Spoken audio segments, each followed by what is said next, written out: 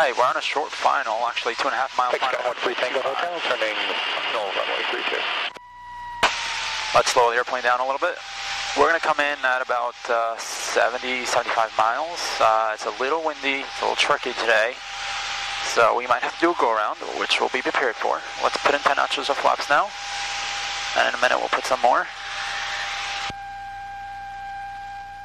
Let's get on the glide slope. It looks like the wind's coming from the right. So I might have to do a crosswind landing, which means aileron into the wind and rudder for aligning the center line of the runway.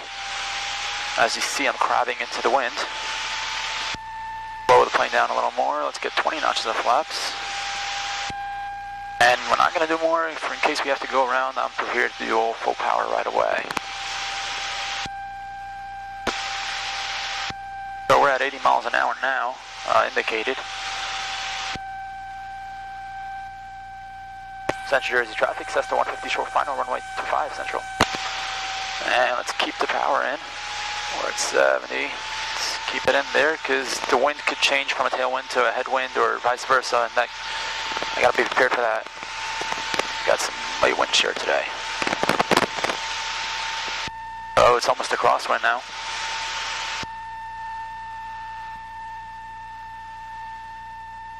And we're on the glide slope. We're at 80 miles an hour.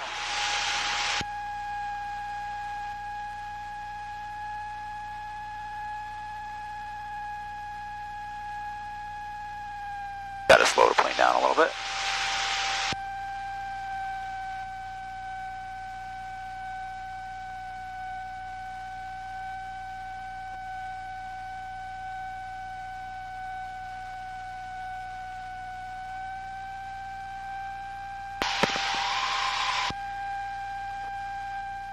Alright, we got 75 miles an hour, that looks good. We got a direct crosswind at the moment.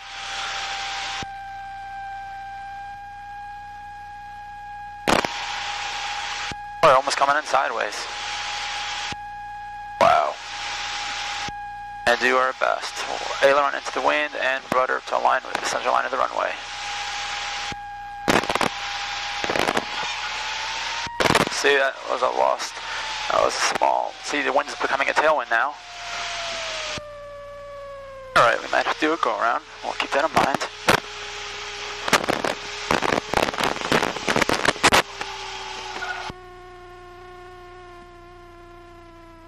Wow.